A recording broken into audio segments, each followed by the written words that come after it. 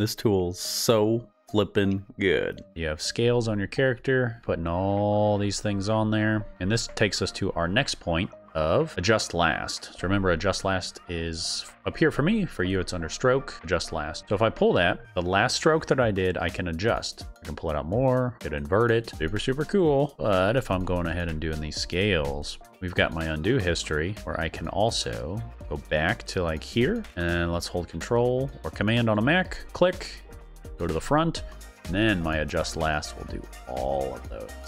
How cool is that? Like, you have a ton of control. There, down to there, interpolate, joof, adjust last.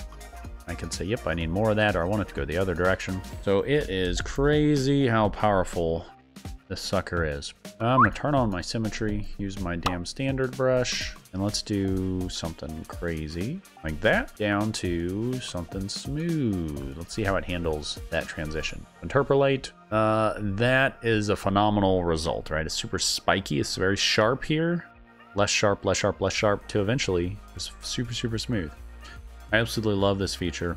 So interpolate with adjust last gives you a ton of control, and it opens up lots of doors for you. And it should help, you know, change your workflow a little bit.